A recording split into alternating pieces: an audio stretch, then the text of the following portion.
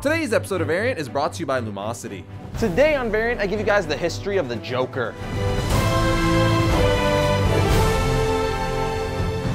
Welcome to Variant, where we love comics more than that feeling of finding the last t-shirt you want in your size. I'm your host, Arris. Over the course of the show, I've done a bunch of history of episodes, but thus far, I've only done heroes, so I thought it was time to change it up a bit and do the history of a villain. And what better villain to kick this off with than with the clown prince of crime, the Joker? I know, I couldn't think of a better choice, and I'm sure most of you would agree, so let's put a smile on those faces.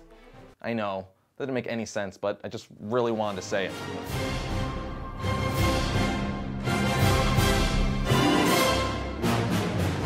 The Joker is easily one of the most well-known and popular comic book villains ever created. Actually, the Joker is just one of the most popular characters in all of pop culture, period. He's also one of the few comic book villains that is just as well-known and as loved as his respected hero. With that said, let's see how he came to be. The Joker was created by Jerry Robinson, Bill Finger, and Bob Kane. He first appeared in Batman issue 1 in spring of 1940. Joker was influenced by actor Conrad Vendetti in the film The Man Who Laughs, which is extremely evident as you all can see by these pictures.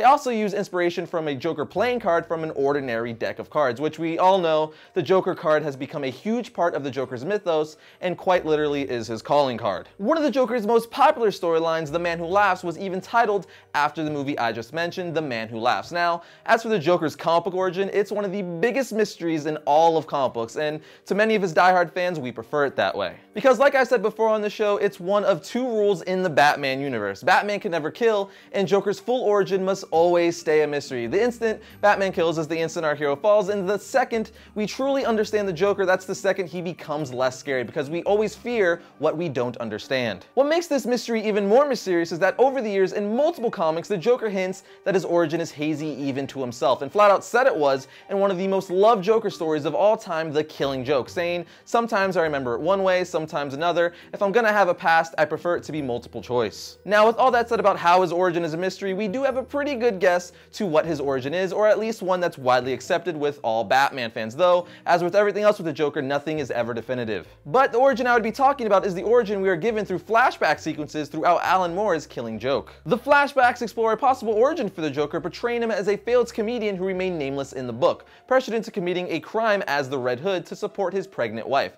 Batman's interference causes him to leap into a chemical vat that disfigures his skin. Combined with the trauma of his pregnant wife's earlier accidental death, the man goes insane, creating the Joker. Current writer of Batman, Scott Snyder, just borrowed elements of the iconic possible past for the Joker for his rendition of the Joker's past in Batman issue 24 of his storyline Batman Zero Year, and continued the idea of the Red Hood falling into a vat of chemicals, becoming the Joker, as portrayed in previous storylines like Detective Comics 168 and of course, The Killing Joke. As for what the Joker's real name was before he became the Joker, well, no one knows for sure, but what's most widely agreed on is his name was Jack Napier, as that's what he's referred to in the '89 Batman film, and even in Batman the Animated Series, it's shown instead his real name is Jack Napier. And since many Batman fans consider a lot of Batman the Animated Series canon just as much as the Batman comics, I figured it's worth mentioning, so you can do what you wish with that little info. But now that you know about his origin, let's talk about the Joker's progression through the years. In his initial dozen or so appearances, starting with Batman issue 1 in 1940, the Joker was a straightforward homicidal maniac.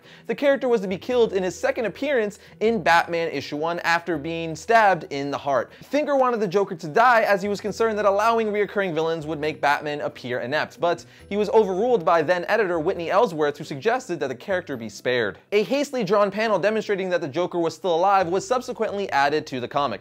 The Joker then went on to appear in 9 of Batman's first 12 issues. What's a cool little fun fact about the Joker is that he's known as the first comic book supervillain, which was even stated on the PBS documentary Superheroes: A Never-Ending Battle. The use of the character lessened by the mid-60s when Julius Schwartz took over editorship of Batman Comics in 1964, and the character remained largely absent throughout the decade, until this version of the character was adapted into the 1966 television series Batman. The campy show's popularity made DC want to have a similar tone with their comics, but once this series had ended in 1968, Schwartz was free to begin reversing the trend. The Silver Age introduced defining character traits for the Joker, like the use of acid-squirting flowers, trick guns, and the committing of goofy, elaborate crimes, and a lot of other stuff we've come so familiar with. death. The Joker is one of the few popular villains who continued making regular appearances in Batman comics from the Golden Age into the Silver Age of comic books, as Batman comics continued publication through the rise of mystery and romance comics. The rise of the Comics Code Authority in the 1950s saw excessive comic violence banned and resulted in the Joker's transformation into a goofy, thieving trickster with none of his homicidal, menacing features from his earlier incarnation. In 1973, after a 4-year disappearance, the character was revived and revamped in Batman stories by writer Dennis O'Neil and artist Neil Adams, starting with the Joker's 5-Way Revenge. The Joker returns to his roots as a homicidal maniac who murders people on a whim while enjoying battles of wits with Batman. O'Neil said, "My idea was to simply take it back where it started. I went to the DC library and read some of the earlier stories and tried to get a sense of what Kane and Finger were after." O'Neil's 1973 run introduced the concept of Joker's legally defined insanity that resulted in the Joker being sent to the Arkham Asylum, which was called Arkham Hospital back then. Adams also modified the character's appearance, changing his more average body type to look taller and leaner with an extended jaw. The 80s would bring us 3 of the best Batman/Joker stories ever written, such as The Dark Knight Returns, The Killing Joke, and A Death in the Family, that had the Joker murder Jason Todd Robin, which was decided by readers who voted via phone for Todd's fate. But most recently, the Joker chopped off his face and nailed it to a wall, only to later wear his own face as a mask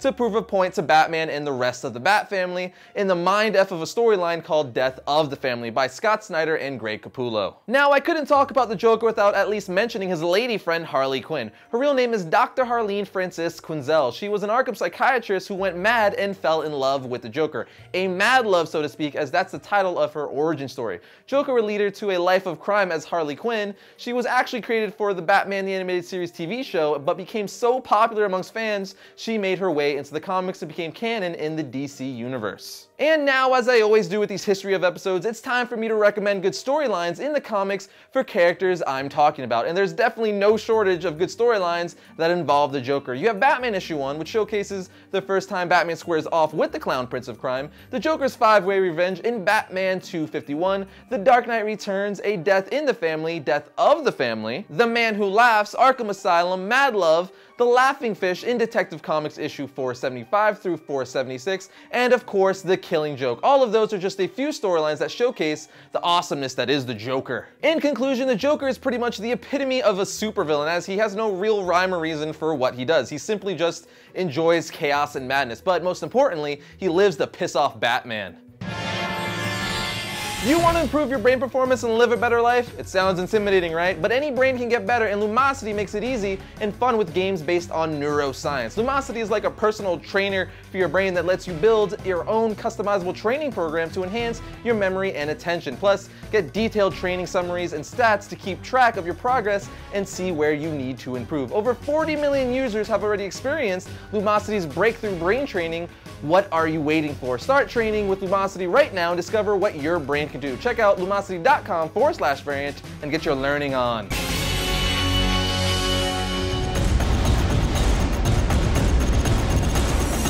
First up for Wednesday, November 20th, we have Green Lantern New Guardians issue 25. After a stunning end of Lights Out, where is Kyle Rayner, or when is Kyle Rayner? Answers to all these questions in this issue. Here we have Infinity issue 6, all roads lead to this. The oversized conclusion of the Marvel Summer event, the Heroes of Earth versus the forces of Thanos. And finally, we have Trinity of Sin Pandora issue 5. Following the shocking events of the Trinity War, Pandora can now physically harm the 7 deadly sins. And now, my fellow comic friends, it's time for me to leave you once again. But until next week, be sure to like our Variant Facebook page to keep up with the show and all things comic related. You can also follow me on Twitter at twitter.com/Arris_Quinones. But I look forward to seeing you guys next week when I talk about all things comics. The Joker is easily one of the well-known hints to you have a pretty good guess to what his origin is, or at least